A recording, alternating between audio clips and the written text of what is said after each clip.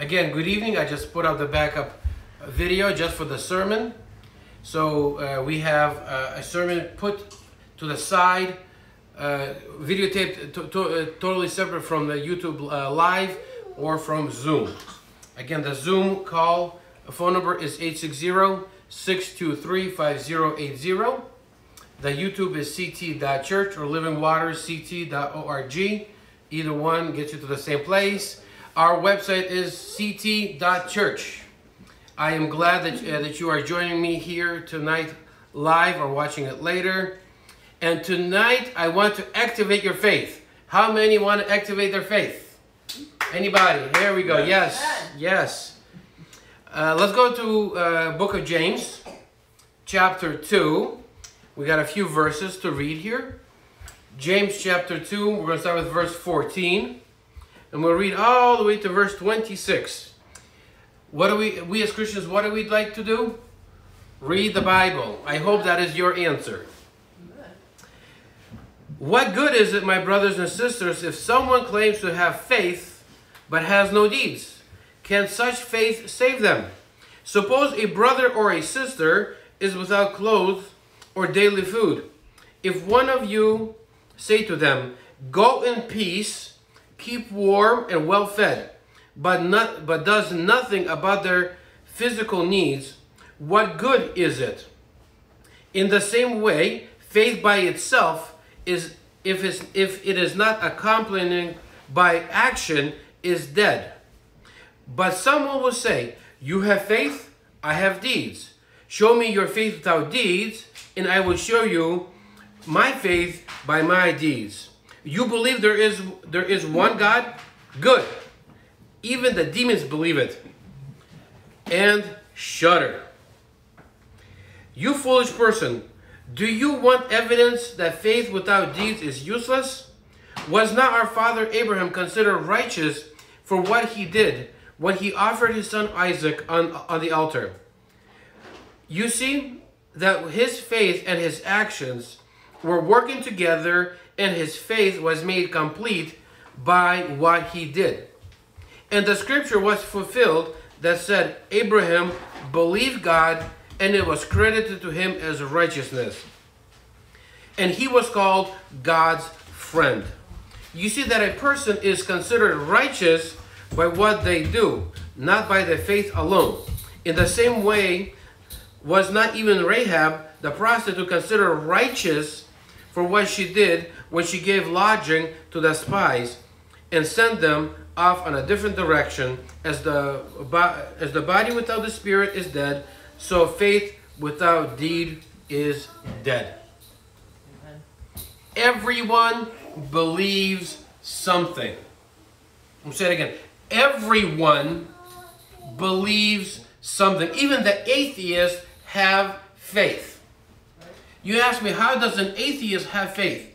Well, the atheist believes, there's no way to know, the atheist believes there is no God. Very foolish, absolutely. But the atheist, even the atheist, has faith. The Bible goes even a step further and says, verse 19 in James chapter 2, you believe that there's one God? Good, great, awesome, way to go. How does that sound? Even the demons believe that. Not only do they believe, they shudder, they shake. Because they know the power of the Almighty God. Yeah. They know who He is. They not only believe who he is to us, they met Him in person. They met Him and they know Him. They rebelled against Him, and that is why they shudder. Now, the question is, how do we activate our faith? Or why should we activate our faith? Isn't just having faith enough? And you can have faith, and you could be happy with the faith that you have. However, until you activate it, it's just faith. Has anyone ever purchased a new phone or a new computer? Anyone? Yes, I see a few hands. Good. Now that you have purchased a new phone or a new computer, usually in the store, what happens? They open it up for you, right? They give it to you, and it's your job to activate the phone. Having the phone is good, but activating the phone is better. Having a computer in front of me is great, but seeing myself move and seeing myself activate the motions on the computer is better. You can purchase the best phone, or you can purchase the best computer in the store, but unless you activate it, it remains dead, inactive. Therefore, with our faith, unless we activate it, unless we do something, our faith stays dead. Without action, our faith is dead. It's not enough to say that you believe in God.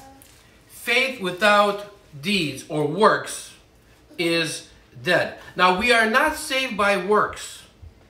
Our works show us who we are. If we honor God, if we believe in God, that's great. That's faith. But if we do all that, we want to do something, and we don't want to take the next step and do something. We want to act out our faith. If a Christian is not exercising their faith by activating it, is it really faith? So the next logical question is, how does a Christian activate their faith? Well, there's a few ways.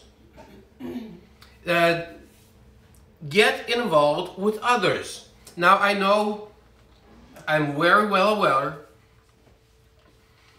that we have to have some social distancing. I am well aware of that. No need to remind me. I've been reminded by all my non-Christian friends that you shouldn't meet, you shouldn't even have service online, because each time, my non-Christian friends, they say each time you have a service online, you are inspiring people to get together. Well, that is the point. Our Christian faith has to be walked out. James 2, we're going to read verses 14 through 17 just to remind us. What good is it, my brothers and sisters, if someone claims to have faith but has no deeds or has no works? Can such faith save them? Suppose a brother or a sister is without clothes and daily food, and to us right now that's a very real thing. That we can actually be without food. Especially 2 weeks ago, when the rush to get to the stores and take everything off the shelves was so real. I mean, we live in America after all. The land of the free and the home of the brave. That's what I heard, right? Amen, of course. Yes, but at the same time, our stores have been totally devout of food at a point. And as a matter of fact, some of the stores, to try to help walk out this Christian walk, have set up times for the people over 60 to come and do some shopping. Now, that is a real, totally real thing, and it's a totally legitimate thing. Verse 16. If one of you says to them, this is talking about a brother or sister without clothes or without food. If one of you say to them, go in peace, keep warm and well fed, but does nothing about their physical need, what good is it? And in all reality, if I say, God bless you, have a nice day, I hope you find some food, yet my refrigerator is full and you have nothing, it is unfaithful for me to send you away from my house, not sharing some food with you. Verse 17. In the same way, faith by itself, if it is not accompanied by action, is dead. Just like the phone or the computer that we purchased, it's shiny, it's beautiful, but until we activate it, it is dead. Our faith, we can speak, we can say lots of words, but until we activate our faith is dead. Now, this is something we've talked about many, many times, and we're going to continue to talk about it because it's part of our Christian faith. We need to have involvement with others, with one another. Now, I have mentioned that the directory is finished amongst our church. And for those of you who would like it, please email me, pastor@CT.church, or text me, and you have my cell phone. And I will be glad to send it to you. Why? Well, so we can interact with one another. I have set up the Zoom call, and we've been doing this for the past 2 weeks. Before this, we had a freeconferencecall.com, but that was only limited to a number of people. And if you remember, one day we broke it. We broke the whole system. It crashed. It was kicking everybody off, and then it crashed all the way. So we went to the paid system. And we will continue to make things better if we are away from each other. And one of the ways we make things better is by calling each other, texting each other, and possibly even visiting each other and sitting outside, social distancing, 6 feet. I mean, this coronavirus is a real threat. It really is a threat. I know we're all covered by the blood of Jesus, but at the same time, God has given us wisdom not to get it, right? If we are vulnerable, let's keep our distance. Let's keep safe. Let's just keep safe. Now, we may not be able to see each other. I'm talking about face to face, person to person. However, no one has taken away your phone. No one has taken away your phone. You can call somebody, you can text somebody, you can FaceTime somebody, you can Zoom somebody. Our Zoom system is available 24 hours a day, 7 days a week. As long as we're not using it for service, you can call each other and see each other on this amazing system. Now we keep on talking about the command of Jesus to make disciples. And how many remember? I keep talking about reaching out to other people. Acts 1:8, you will receive power when the Holy Spirit comes on you to do what? To be my witnesses. And what do witnesses do? Well, they speak. They witness. They speak about the goodness of God. They speak about the good deeds of God. Therefore, the witnesses of God continue to spread the gospel, to continue to spread the good news. So tonight, I want to activate your faith even more, to be disciples of Jesus, to be witnesses of Jesus and of His great works. The only way of seeing our responsibility fulfilled would be to involve ourselves with others. Now, we all have that social distancing that we follow right now. As a matter of fact, if you notice behind me, I have a few people, and they are more than 6 feet away from me, and they are more than 6 feet away from each other. Why? Because we honor what the government has asked us to do. Not because we are afraid, but because we are using wisdom in order not to get sick. And getting sick is a real possibility. And for those of you who, if any of you came in contact with the coronavirus, we will pray for you, and we will believe that the blood of Jesus will cover you, and that the blood of Jesus will heal you. Amen? Now, the greatest commandment, the second greatest commandment, how many remember the second greatest commandment? The first greatest commandment was to love your God. And what is the second greatest commandment? Matthew 22:39. And the second is like it, love your neighbor as yourself. And the way you activate your faith is by telling your neighbor, and your neighbor doesn't have to be the person that lives right next to you, even though that's very, very appropriate. Sometimes your neighbor is somebody who you work with, somebody who you have met in the past, someone who you love even. That could be your neighbor. And loving your neighbor as yourself is one of the ways you activate your faith. In order to respond to God's love for us in a way that God desires, we need to do a few things. We need to involve ourselves with others. And the way we involve ourselves with others is by speaking to them, calling them, texting them, loving on them, and sometimes if we have to go to the grocery store for them, we go to the grocery store for them.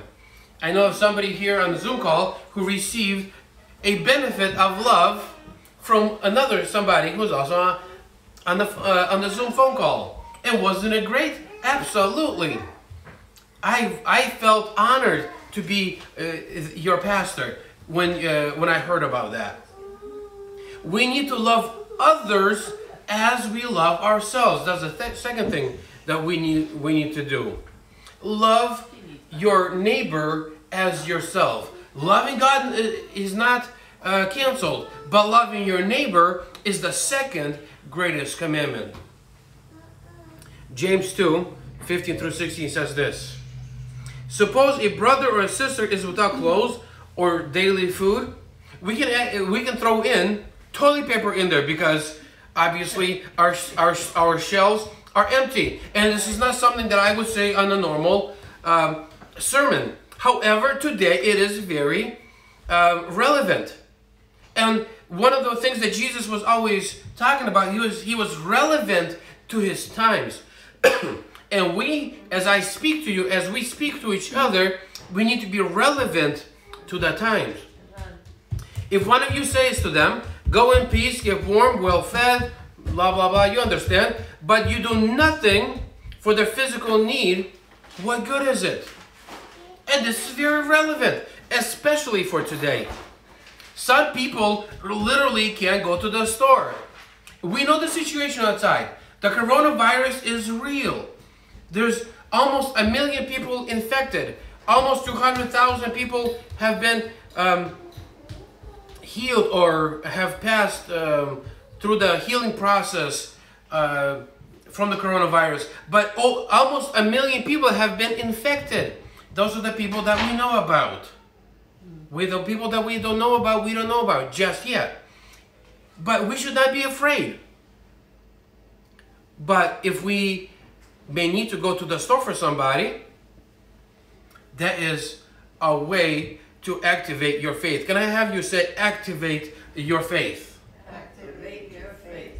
Can I hear you say louder, activate my faith? Activate my faith. Other people are in isolation. Some people are lonely. It is lonely to be isolated. And let me underline this and bold this word. They need, can you hear me? They need to hear your voice. Can I hear you say activate your faith? Yeah. Activate your faith. The way you activate your faith is by calling them, by texting them, maybe even going to the door or to the window and, well, don't be creeps. Come on, don't knock on their window. Warn them that you're coming, and if you can't see them face to face, maybe you can see them through the window or something, or through the door screen. Be safe and activate your faith. Your friends, your neighbors, those that don't know Jesus, they need to hear from you. They need you to activate your faith. Let me hear you say again, activate my faith. As Christians, we activate our faith by recognizing the responsibility to God's Word. Yes, God's Word. We believe, therefore we receive. And if we did not believe, how can we expect to receive? And we believe and we receive, and we believe because of the Word of God. Amen? Amen. Faith comes through hearing the Word of God. Amen? If it's not preached, if I don't speak to you, if I don't take my faith and spread it to you guys, you probably will not receive faith. But you can receive faith by reading the Word of God. That's where I get my faith. And I activate my faith by doing and doing and doing. And I don't mind. I love it. This past 2 weeks I have been the busiest I have ever been. And I love it. Sometimes I feel that I am overextending myself, but I love it. And the more I do, the more I see God working through me It's not me working, it's God working through me, the more my faith activates. Activate your faith. Let me hear you say, activate my faith. Activate my faith. James 2:18-24 reads the following. But someone will say, you have faith, I have deeds. Show me your faith without deeds, and I will show you my faith by my deeds. I'm going to stop there for just a mere second. You cannot show your faith on words alone. Can you tell somebody you love them? Yes. Will they believe you if you don't follow that up by an action? See, I love my wife. She was my girlfriend at the time. I loved her so much that I proposed to her, and she became my fiance. At a given time, August 30th, we got married. I activated my love to her. Faith is the same way. Faith without action is dead. Love without action is dead. I had to activate my faith. I could have said I love you 1,001 times, but until I acted upon it, there were only words. You believe that there is a one God? Good, great, awesome, congratulations, yes. Even demons believe that. They even shudder. You foolish person, do you want evidence that faith without deeds is useless? Was not our father Abraham considered righteous for what he did when he offered his son Isaac on the altar? You see that his faith and his actions were working together, and his faith was made complete by what he did. And the scripture was fulfilled that says, Abraham believed God, and then this was credited to him as righteousness. And he was called God's friend. A couple days ago, I was speaking to you on a Zoom phone call, and I said, Abraham did not only believe in God, he what? He believed God. I'm going to say it one more time. Abraham did not only believe in God, Abraham believed God. We can believe in God. We can say we have faith. But until we start believing the promises of God over and over, he has promised and promised and promised. And the only way to get those promises is to activate our faith. You see that a person is considered righteous, verse 24, James 2. You see the person is considered righteous by what they do, not by faith alone. Can you imagine if Abraham just believed in God, but never actually believed God? It would be a very sad moment. I'm sure God would find somebody else who would be faithful, yet we would never know a thing about Abraham. We know a lot about faithful people. We know very little about non-faithful people.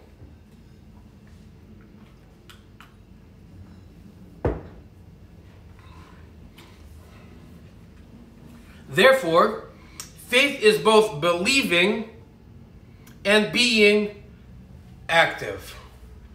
Faith is both believing, because you need to believe, but at the same time you need to take the next step and become active. If you are not being active, is it really faith? It's not just something that you prove by being actively involved.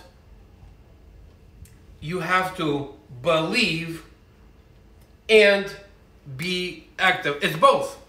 Faith is both. It is believing and being active.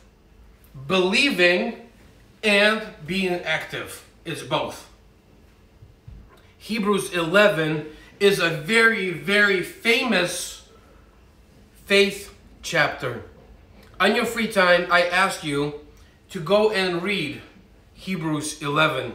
It is an amazing, let me say this again, it is an amazing faith chapter. And if we read it, we see that it's combining the faith, the believing factor, and that acting out of faith.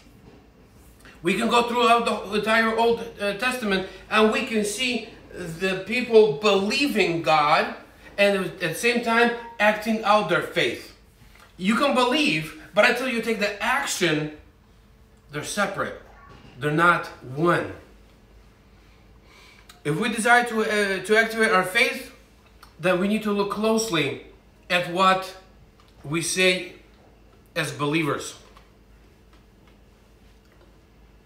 We can say we believe in God, we believe in His promises, but if we never speak about God, if we never speak about His promises, are we believing God?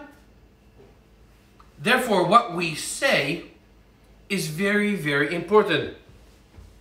The closer we look at what we say, we can align ourselves with what we believe.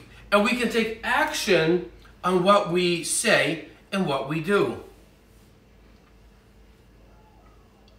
Now, I want to give you two examples. First example, and I'm not praising myself. Let me just get this out of the way. I am not praising myself. I just want to show you by example of what I believe and what I do. Okay? For two examples. The first one is, I am believing for God to grow the church. The second is, I believe that God calls me to love everyone. Two things, two examples, and I could give you many more. I have thought about these two to present to you tonight. First one, I believe that God is going to grow our church. Living Waters is going to grow. I believe it. Do you believe with me? Amen. Yes. What is the response? What is my response? I invite, I reach out, I share the gospel, I meet the needs of the people, I try to relate to the people, I share my excitement. Why?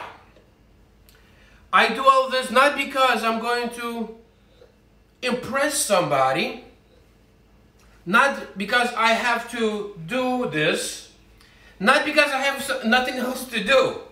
Because if you ask my children, now that they have been home for the past 2 weeks, they can tell you Dad stays busy. Dad is constantly on the phone talking to people from church, talking to telemarketers that call the church, writing sermons, reading the Bible, listening to other sermons, reading books to get fed so Dad can feed the people of God, the people that God has provided for him. That's correct. You heard it from him.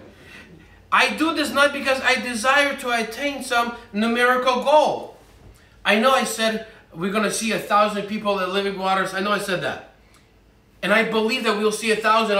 I believe we'll see 10,000. But the number is not the goal. And I don't do this because I want to see 1,000 people excuse me, show up to Living Waters on a Sunday morning, even though that would be great. I do this because I believe God desires to grow Living Waters. I do this because Acts 1:8 says, you will receive power when the Holy Spirit comes on you to do what? To be my witnesses in Windsor Locks, in the Hartford County, in the state of Connecticut, in the United States of America, and you can go North America, you can go the continent, and the entire world. That is what I believe. And I have given you an example how I walk out, how I activate my faith. As a matter of fact, I always try to activate your faith. Remember the 2020 vision for this 2020 year? Come 20 minutes early. Amen? And invite 20 people. There is no easier way than to share on Facebook, on Twitter, on Instagram, the messages that I'm putting out. There's nothing easier than hitting the share button. I know all of you can do it because I see you sharing other things. Praise God. The second example, I believe that God calls me to love everyone. Do you believe that? Amen. What is my response to this belief? Well, I talk to you. I talk to every single person. Every single person that calls me gets my attention, gets my undivided attention. I look for ways in which I can comfort people. You know, I'm not a very good comforter. That's not my job. That's the job of the Holy Spirit. He is the comforter. But I do what I can do from my end to comfort people, to speak to people, to let people know that God loves you. I do my best to help people move on. I help people to go through grieving stages. I help people as much as I can do, as much as God gives me the ability to be their comforter. I tell every single person I meet, I love you. Not because I say this as a ritual, but because God has given me love for every single person. God has given me love for every single person. Whenever I see a sinner, you know what I see? A potential child of God. When I see a righteous person, you know what I see? I see a child of God that can walk better. I love every single person. Here's one that I struggle with now. I love hugging people. Virtual hug. Everybody, virtual hug. Come on. Virtual hug. Virtual hug. All of you, virtual hug. I love hugging people. I love showing affection to people. Why? Because God has given me love to every single individual. I pray with you. Have any of you ever called me and I would not offer to pray for you?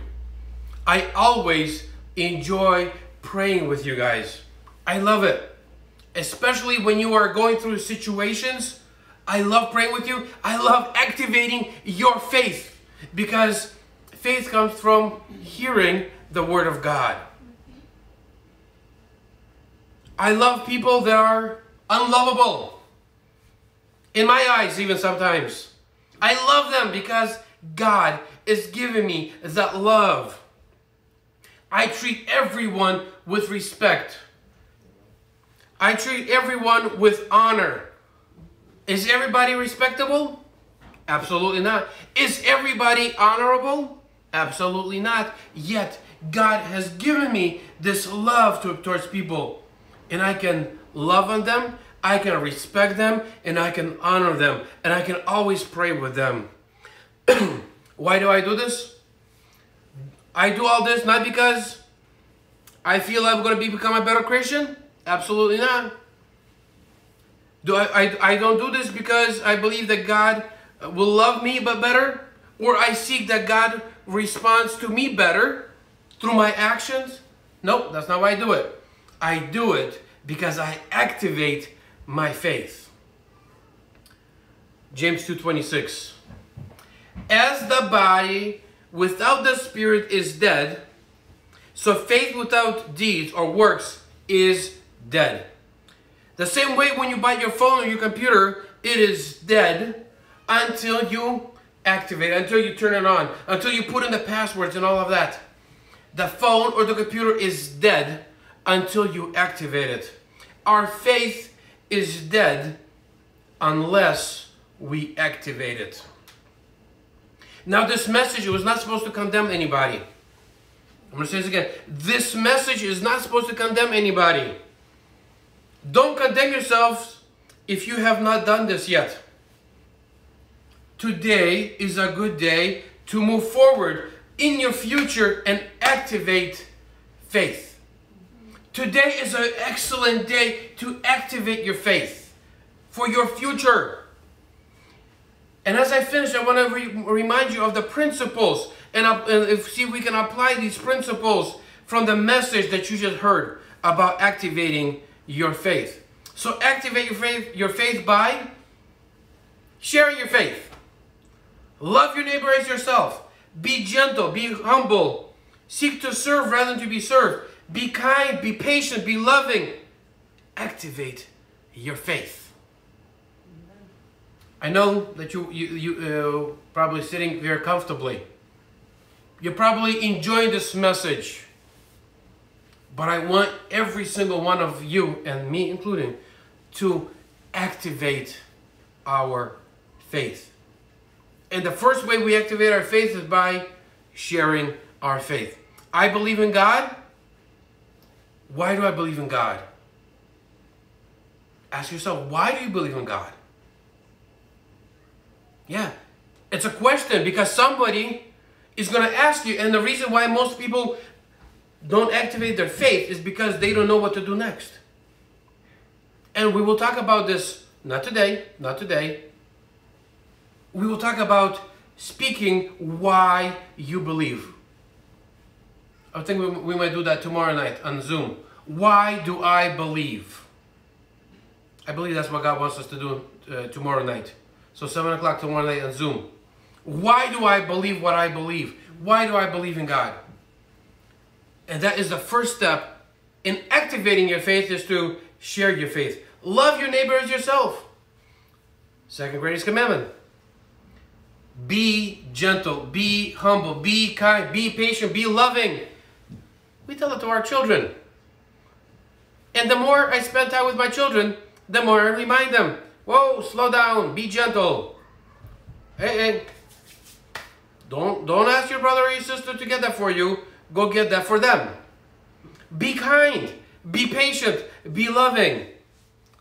And most importantly, I want you to activate your faith. Amen? Amen. Amen.